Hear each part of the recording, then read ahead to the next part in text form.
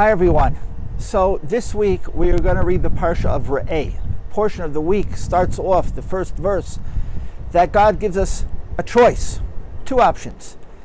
You could either get a bracha, a blessing, a number of blessings if you keep the commandments, and God forbid a klala, a curse or a set of curses if you don't keep the commandments. It appears to be an easy choice. God even recommends at the end of the parsha, "Uvacharta b'chayim," choose life, choose the good. But as we know, it's not as easy as it seems. Now, this coming week, we will be commemorating Rosh Chodesh, the beginning of the month of Elul, the month before Rosh Hashanah, the new year. And we also know here there are also choices. Every one of us makes those choices before the new year. Hopefully, the good choices, choices that will result in a good year, a healthy year, a productive year. That is what we pray for on Rosh Hashanah, that the choices we make will be good ones. Now, I'm on top here of the roof of the yeshiva, looking around the city, as you see, going around.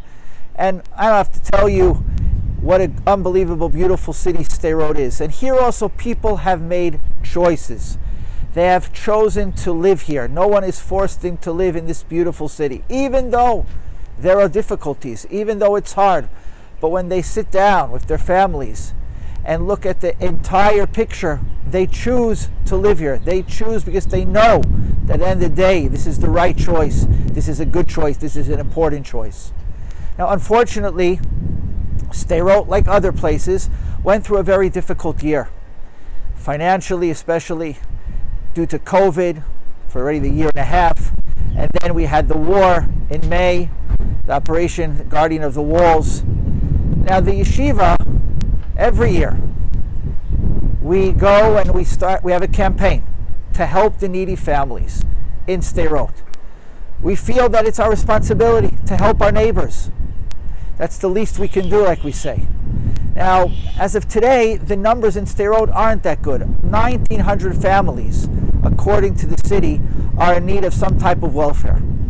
So we are turning to you, our friends, like we do every year, and asking you to help us, that these families should have a happy Rosh Hashanah, be able to sit down at the table with basic needs.